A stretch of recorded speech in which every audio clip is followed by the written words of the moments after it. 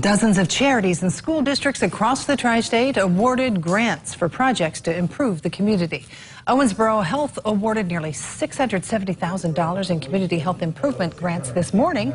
The 39 projects focus on reducing tobacco use and improving children's health while in school. Recipients, including CASA of Ohio Valley, say the money goes a long way.